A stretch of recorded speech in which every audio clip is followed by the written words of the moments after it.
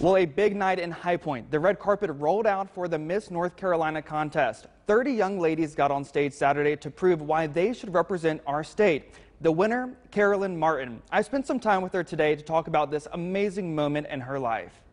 Oh my gosh, I actually thought I was going to pass out. That's how surprised 22-year-old Carolyn Martin was as she got crowned Miss North Carolina 2022. I'm glad that the judges saw something in me and my abilities to represent our state. This woman has moved around the nation as the daughter of a military family. She will spend the next year traveling again, this time across North Carolina, as she prepares for the Miss America pageant. I've lived everywhere, but this is really my home. I love this state. I just graduated from Appalachian State University's Honors College, Roll Nears.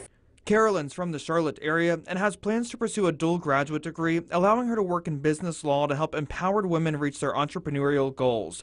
Right now, she is inspiring people of all ages with her social impact initiative, #SelfCare Eat to Success. Teaching our community to eat in a way that fuels our minds and bodies to success while taking the focus off of weight and appearance. And I've had the opportunity to already speak to over 2,000 North Carolina students. I've published a cookbook and hosted 2 nationally attended wellness summits. Those are things I want to build upon this year. Showing everyone staying focused on your goals can create big things.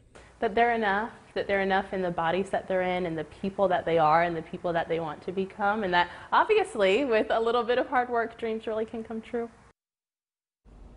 Congratulations, Carolyn. And this was her second year competing in the Miss North Carolina pageant. She was the second runner-up last year.